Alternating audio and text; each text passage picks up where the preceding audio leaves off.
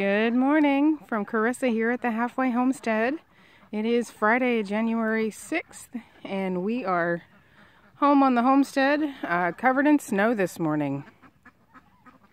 I hear down in town there's not a whole lot of snow, but up here on the mountain, we have definitely got it.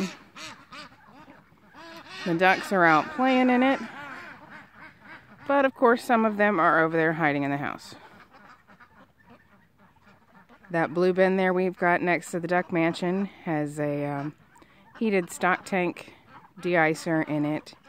It's some holes in the top of that lid so that they can get in and get that water out, but they're not going to muck it up as fast. And they're not going to be able to poop in it because all they can do is stick their head down in the hole and drink the water and make the mess on the outside.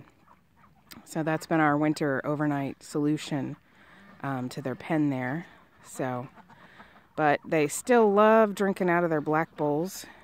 So I'm just coming out here a little early this morning. Not set to let them out for about another hour. But figured I'd come out and I'd break up the ice that's in their black water bowls. So you can see that one lady standing right there is looking to have water out of her bowl, but she can't get to it because it's a block of ice at the moment.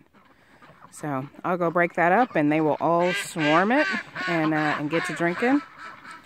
So there's your good morning nods from the ladies down front. Hope you all have a wonderful day and stay warm.